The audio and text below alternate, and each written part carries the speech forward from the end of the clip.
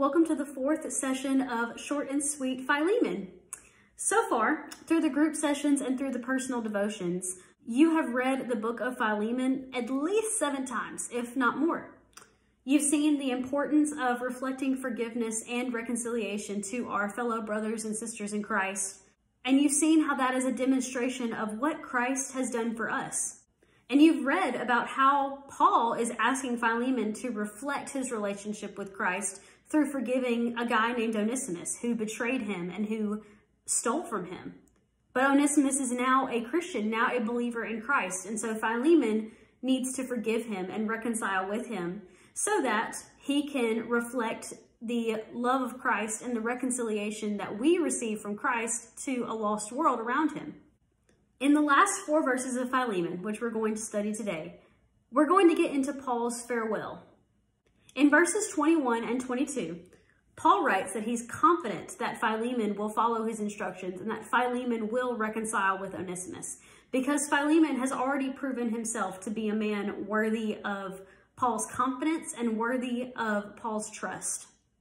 Paul knows that Philemon is a man of good character because of the way that he leads his church, the way that he leads his family, and the way that the world around him, the people around him, are talking about him. They note that he is a follower of Jesus, and they know that Philemon will follow Jesus in whatever he does.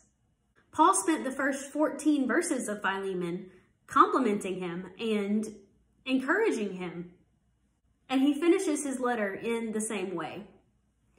Paul wants Philemon to know that he's not coming to him as just an authority figure, as someone trying to tell him how to run his relationships. Paul is coming to him as a friend, as a brother in Christ, and recognizing that Philemon is a good man, a man who is seeking after Jesus, who is a true follower of Christ. And Paul is coming to him saying, I know all of this about you. I know that you love Jesus. I know that you seek to follow him. So this relationship needs to be fixed. And Paul is encouraging and correcting Philemon and asking him to welcome Onesimus back, to truly reconcile that relationship. Philemon has already proven himself to be noble and Christ-like. So Paul is not even worried one bit about Philemon following his instructions. He is completely confident that Philemon will follow through and will welcome Onesimus back as a brother in Christ and as a member of his household.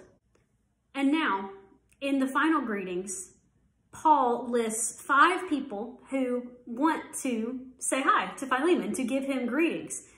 Those 5 people are Epaphras, Mark, Aristarchus, Demas, and Luke. You probably are already familiar with Mark and Luke because they wrote the Gospels of Mark and Luke, but the other people you may not be as familiar with. In your workbook, I've listed some fast facts, just some things about each of these people, each of these men, so that you can know a little bit more about them and that you can have that background information. Because even though we are in the last few verses of this letter, it's still important to read them, and God still wants to speak to us, even through the last few verses of this letter. When Paul includes these 5 people in his farewell to Philemon, he's linking this book with the letter to Colossians as well, because all of these men are also listed in the farewell to the letter of Colossians. And actually, in Colossians, if you read it, which you will in your workbook, you'll actually see that Onesimus is also listed. And when Paul lists Onesimus in the conclusion to his book, to his letter to Colossae, Paul is saying that Onesimus really has been transformed. It's not a fake transformation. Onesimus truly has been changed from slave to free. He's been changed from a sinner to righteous because of the blood of Jesus. And he is actively ministering with Paul. And he is sharing the gospel with others. And he is a leader in the church. Onesimus was living the same way that Philemon was. Onesimus was transformed by Jesus, just like Philemon was. And the 2 of them can work together now because they are now pursuing the same thing. They are now on equal footing.